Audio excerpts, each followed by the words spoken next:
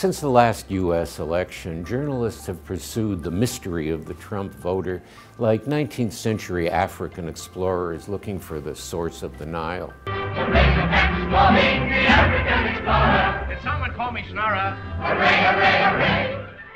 So a reporter from Politico went to Johnstown, Pennsylvania, a formerly industrial wasteland, overwhelmingly white. He found two things.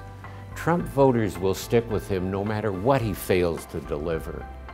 And what agitates the most is kneeling protests by black NFL players.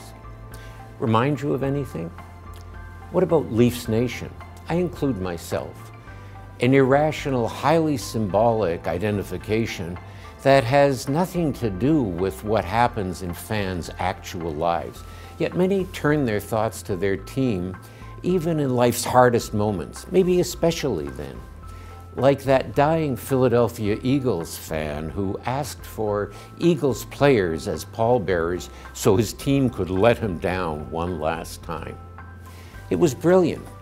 Humans are symbolic, meaning-seeking creatures. The drearier or scarier their lives, the more they usually seek to redeem them symbolically.